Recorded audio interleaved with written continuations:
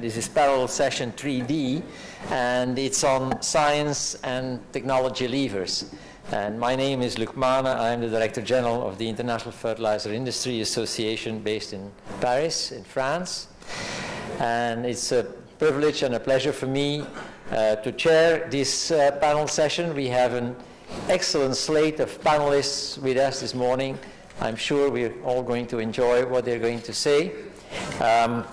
Obviously, science and technology is very important in this whole mechanism of how do we connect, how do we use agriculture as leverage in order to improve nutrition and health, which is the theme of this conference.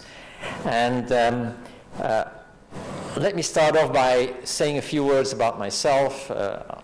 I'm an agriculture engineer, I'm an agronomist, and those of you from my generation, we grew up with the Green Revolution. We grew up that agriculture has to increase its productivity, that we have to produce more food for an ever-growing population. That was what we were told, that's what we have practiced. And if we now come to the situation where we want to use agriculture to improve nutrition and health, then we need, first of all, the science, and also we need the technological tools in order to do that. So we're moving away from agriculture as a producer of food, and if you look at it today, what agriculture does, it not only produces food, it also produces feed for the animal production. It produces fiber, and it produces energy. So there is a diversification of what agriculture does today. And if we want to get agriculture involved in nutrition and health, and if we want to develop the science and the technology in agriculture in order to respond to this new movement to improve nutrition and health, then we're looking at the nutritionists, we're looking at the health people, and we're asking ourselves as agriculturists, what is it that we can do? Tell us what the problems are. Tell us what we meaningfully can do in agriculture in order to help you and provide better nutrition and health to the population.